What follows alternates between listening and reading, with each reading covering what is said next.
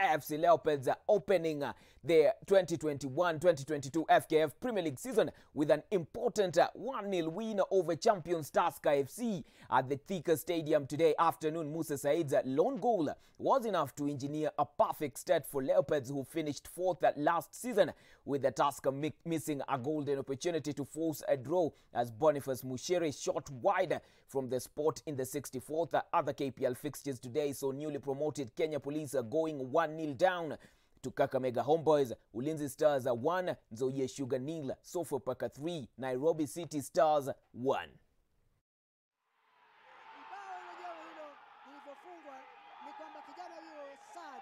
Ambaye kwa kweli alipiga rocket kutoka mbali kabisa, ukaenda ukapiga chuma alafu tena ukajaa kwenye kamba. Kwa hivyo ni kwamba hangeweza